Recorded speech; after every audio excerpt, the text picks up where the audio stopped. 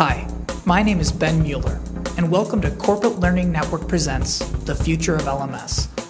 There's been talk for years regarding the death of the LMS. After all, doesn't the functionality of an LMS sound an awful lot like a website? Both are systems where users access materials, an administrator monitors their behavior, and analytics are run on participants' actions. Similar? Certainly. But let's be clear, the LMS is not dead. First, the majority of LMSs are already web-based. LMSs are taking greater and greater advantage of online functionality, and hence becoming more and more like websites.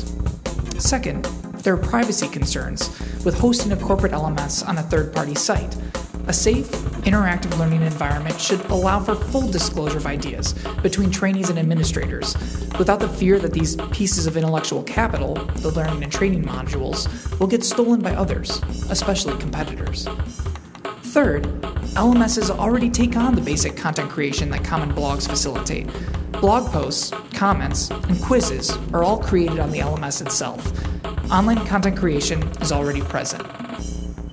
So, where's the LMS going from here?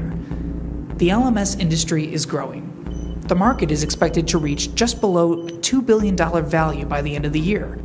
A list published by Don McIntosh, PhD, assembles a list of no less than 479 different vendors of corporate LMSs. Furthermore, a Brandon Hall Group survey indicates that 47% of companies considered replacing their LMSs in 2012. The market is there, so where is the technology headed?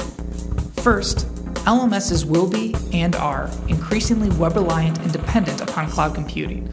Litmus, for example, requires no additional resources or IT support and is fully developed mobily. It is a cloud training platform being adopted by other cloud companies. Which brings us to our second point, increased mobile interactivity. Several skins and templates for interfaces must deliver continuous learning to employees, anywhere, at any time. Third, more content management. Not only must a LMS handle any file you throw at it, it must have robust editing and content authoring capabilities built right in, whenever possible. Fourth, further open sourcing. The easier it is to customize and update a LMS, the less money a company spends replacing infrastructure to remain up to date on new technologies. This keeps customers out of the 47% seeking replacement.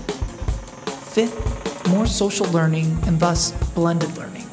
Like all apps, further user connectedness and interactivity, perhaps with well-established social networks, will allow for more frequent learning in more forms and in more places. Look no further than WizTango for a social network spin on instructor-led learning.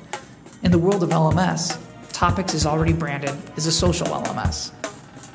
And there you have it, where LMSs are going and what to watch for. Thanks for watching.